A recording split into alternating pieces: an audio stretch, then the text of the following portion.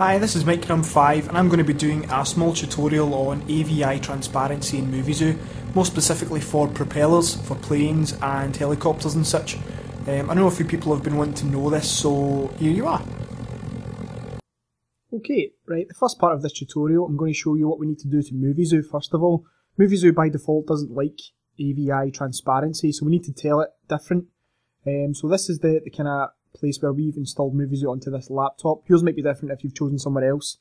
But basically what we're looking for is my computer, your hard drive, program files, Muvizu, Muvizu game, config folder.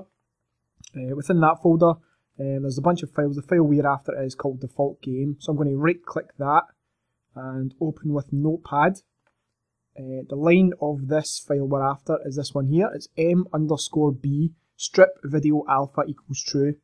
And we want to change the last part of that, just the last part, to false. And I'm going to save that. And that now tells Muvizu to read AVI transparency when we import something. We can go ahead and close that now. Right, for this part of the tutorial I'm going to show you how we get our propeller image transparent, so when we import it onto our model it will be transparent when we put it into Muvizu, which is very nice. So I'm just going to very quickly get the magic wand tool, click anywhere in the background, and we just want to right click anywhere and select inverse, so it just selects the propeller. See how it's just round the propeller now? And I'm going to Control C onto a new,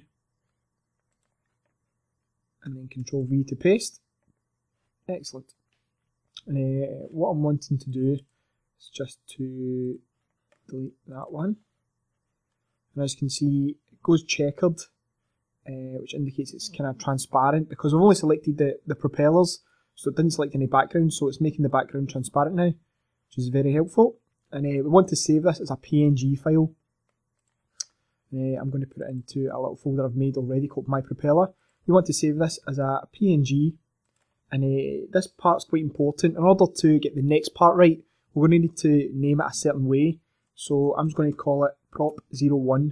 The most important part is that there's no spaces and it's called 01 because we need to make a few of these images. So the next image will be prop02, then another image will be prop03, then 04, then 05, and so on. I'm going to make roughly 8 just for this demonstration, but feel free to make up to about 20, 24, 25 roughly. Because the more you make, basically, the easier your transparent AVI will be on the eye. It'll be nice and smooth. So that's my first one. I'm just going to hold in Control and put T. We're going to transform mode. And as you can see, we get some little arrows. I'm just using Photoshop because I prefer Photoshop. If you've got some kind of image editor that lets you use transparency, that's fine to use that as well. I just like Photoshop because it's nice and easy. And what we want to do is just rotate this slightly for the next image. As you can see, my picture is too big, so I'm going to need to reduce it a little bit because you want all of your picture inside the borders of your transparent background. If I can get that there, then I'm going to hit tick, make it stick, file, and then same again, save as. If I can navigate to there. Again, it's another PNG. It's always going to be a PNG. And as we've done with the first one, I'm going to need to name it in the same kind of format. So this one will be prop02. Very important, it's no spaces and then 02. We save, and this part doesn't really matter too much, so just OK that.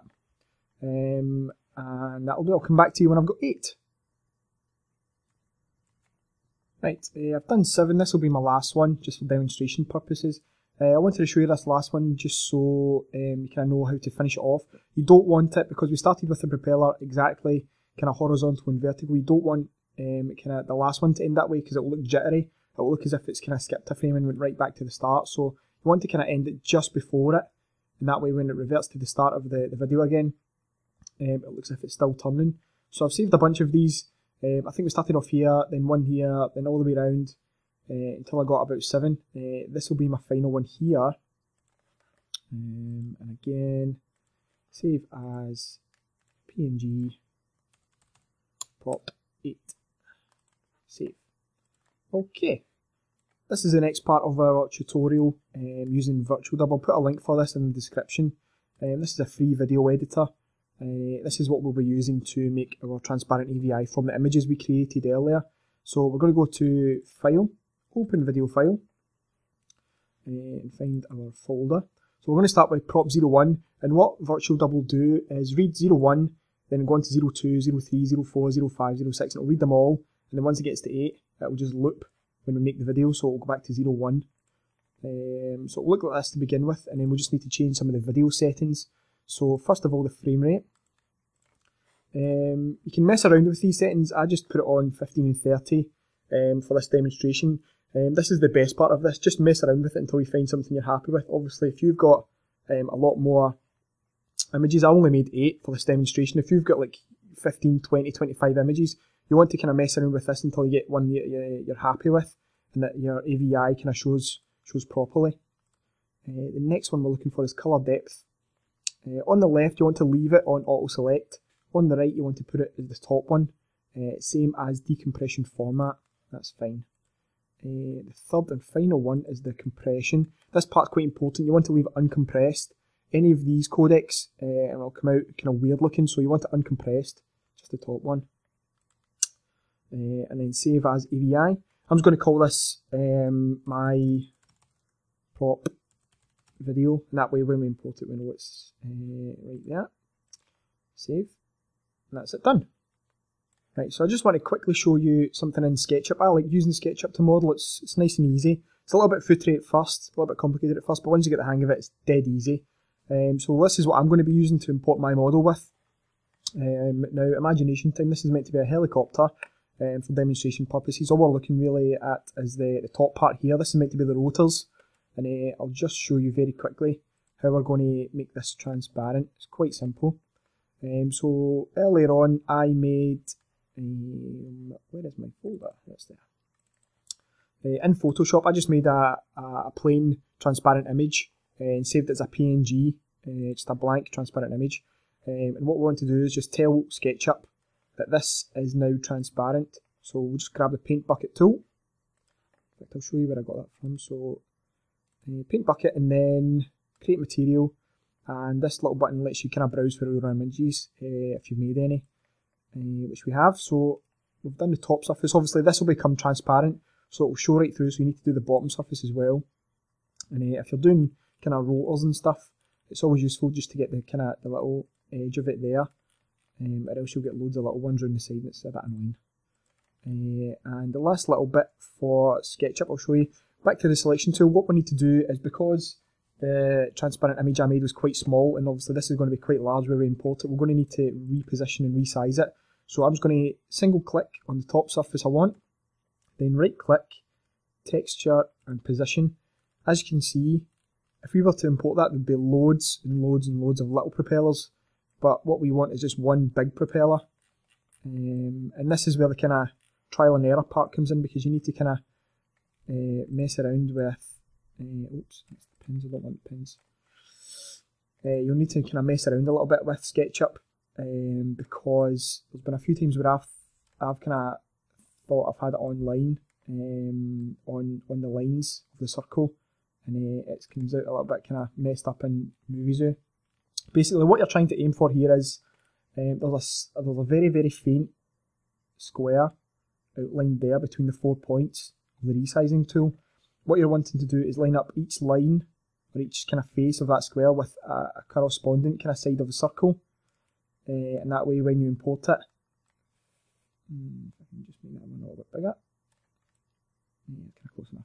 What you're trying to do basically is just resize one of the kind of squares to fit the entire circle. That way when you import your AVI, the middle of the propeller will be here, 1, 2, 3, and 4 propellers, and then it will turn kind of in a nice big circle like there.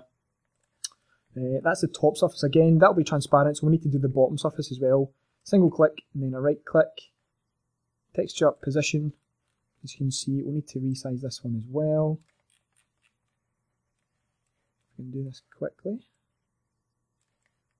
That's kind of, obviously I'm just kind of racing through this. Take your time, please, and kind of get used to it. You'll save yourself some hardship before you go to import it moves. I think that's pretty much bang on. Right, so that's pretty much done. And back to the selection tool. Then we just make this a component. I'm just going to call it rotor test. Excellent. Right, and then all we need to do is export this model as an ASE file, and then it's ready to get imported into Muvizu.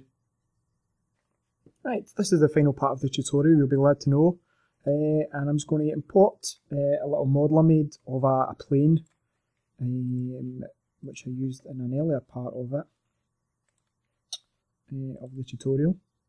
I can find it now, yeah, it's there. This is a little bit I'm trying to get to here. Once you go to import something that's got a transparent side, we need to change the alpha channel, which is the map alpha 2 part right here. I don't usually mess with these when I'm importing stuff, but we'll need to change this now because we've told Muvizu we're trying to import some transparency. So what we're after is the opacity, one of these two options here. The opacity is just how transparent something can be.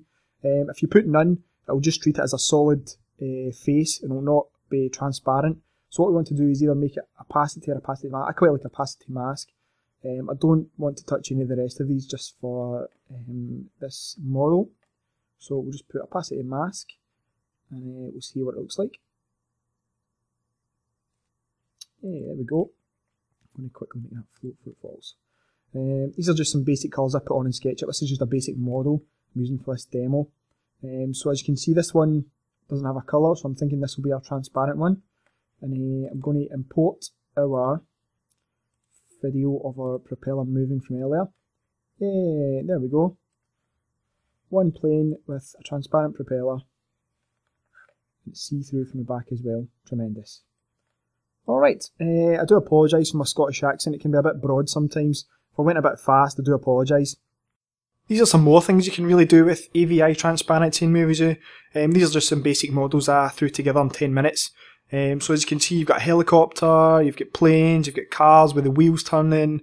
It kind of helps you out with the roads if you've kind of got any road work in any of your animations, or even submarines. Basically anything that kind of you can see turning parts. This kind of technique is really useful for it. Okay, so that's it from me. Hopefully this video was nice and easy to follow. But if you've got any questions or queries, certainly leave me a comment and I'll see if I can get back to you as soon as I can. Thanks.